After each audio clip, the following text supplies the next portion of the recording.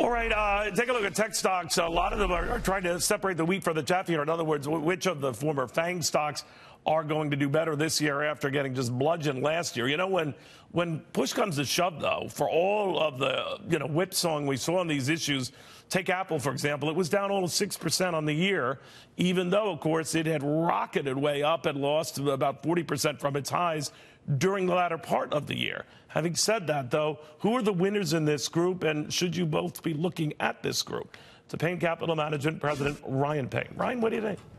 It's hard to say. I mean, first off, Amazon was still up, Neil, almost 30% last year. You're exactly right. Yeah. Which is crazy, even with the big pullback that it had. And the winner was Netflix, with being up almost 40% for the year, even with the big pullback in there. The only thing I would caution you is valuations are still extremely high when you're talking about Amazon and you're talking about Netflix. Whereas on the other side of the spectrum, Apple now trades at 11 times forward earnings. Like you mentioned, only down about 5-6% last year. It was probably a much better buy than those higher, more loftier valuations that you're seeing on Amazon and Netflix. What about the technology environment this year? What do you think happens?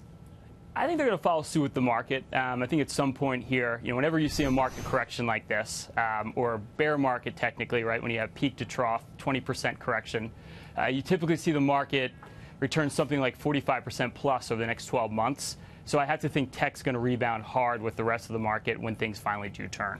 What about some of the outside noise, including that maybe that could come from the president, jawboning the Federal Reserve or meeting with the Federal Reserve chairman and maybe doing so in person?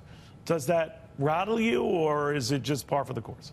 I think it's just par for the course at this point. I think with President Trump, we pretty much expect anything, and that's probably somewhat priced in the market at this point. Okay.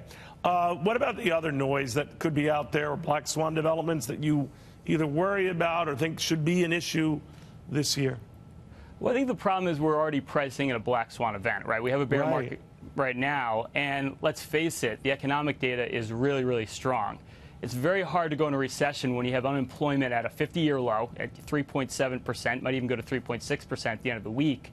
In addition to that, we have 3% on GDP, so growth is solid. So I think, if anything, I would think the surprises have to be in the positive here. We're already pricing in like the worst-case scenario.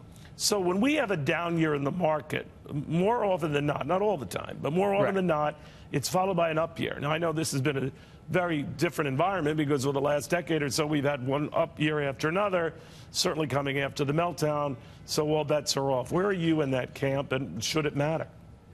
I think as a long-term investor, look, we like to say a bear market is a terrible thing to waste. They don't happen that often. You're in a position now where valuations are extremely cheap. The forward earnings on the S&P is at 14 times, which is below the average historically. We know that earnings are going to be good next year. We know revenue is going to be good next year. We know dividends are going up.